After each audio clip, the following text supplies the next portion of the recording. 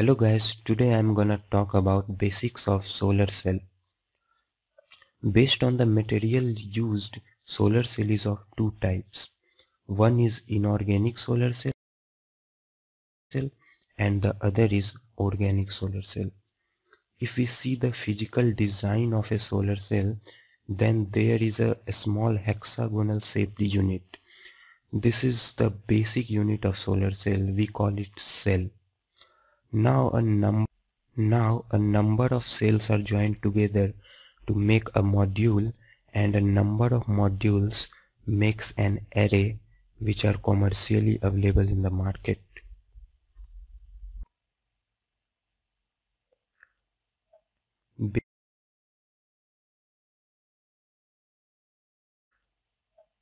Based on the crystal structure, solar cells can be divided in three types. Number 1. Single crystal. This is made by using only a single crystal of the material. This is the most efficient solar cell. But there are some drawbacks. Because of the single crystal, its size is limited, and also it is the costliest among the all types of solar cell. So if we have to use a larger cell, then we can use either polycrystalline or amorphous type of solar cell. Now if we see the structure of a solar cell, then it is made by using N-type and P-type of silicon materials joined together. The far end of the P-type silicon is connected with a metallic plate that works as anode and is called back electrode. On the other hand, N-type silicon is also connected with the metallic plate that works as a cathode and is known as front electrode. The upper part of this cell is coated with anti-reflecting coating so as to increase the absorption capability.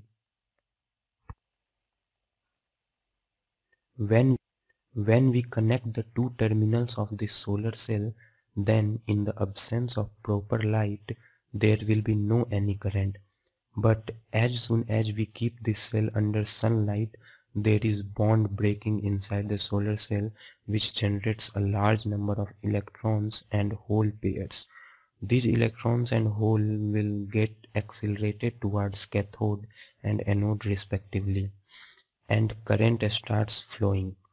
We can use this current to charge a DC battery for the storage purpose. There are mainly four characteristics of solar cell we should know about. Number 1. Open circuit voltage VOC. Number 2. Short circuit current ISC. Number 3. Fill factor. And number 4 is power conversion efficiency. Now let's take a look at the VI characteristics of solar cell. Whenever there is not sufficient light, solar cell will work as a normal diode. The current flowing at this time whenever there is not sufficient light, solar cell will work as a normal diode. The current flowing at this time is called dark current. As soon as we focus sunlight on it, a large number of carriers gets generated and they increase the magnitude of current by a large amount. This increased value of current flows through load. This graph cuts the current axis at ISC and the voltage axis at VOC. If we fit a rectangle inside this graph, then the rectangle corresponding to maximum area will give the points corresponding to maximum power, that is IMP and VMP. Now if we take out the graph in the fourth quadrant and invert this, then it will somewhat look like this. Now if we draw a rectangle by taking ISC and VOC as its corner points and name it rect 1, and if we name the rectangle inside the graph as rect2, then the ratio of area of rect2 and area of rect1 will give us the fill factor. And it will be equal to IMP into VMP divided by ISC into VOC. The value of maximum power would be equal to P max equal to IMP into VMP. So if we see the value for maximum efficiency, then it will be equal to PMP divided by Pin. And from the above two equations, we can deduce that the value of this maximum efficiency will be equal to fill factor into VOC into ISC divided by Pin. Now we will see what would be the value of Pin. We can get the value of Pin from a standard solar spectrum.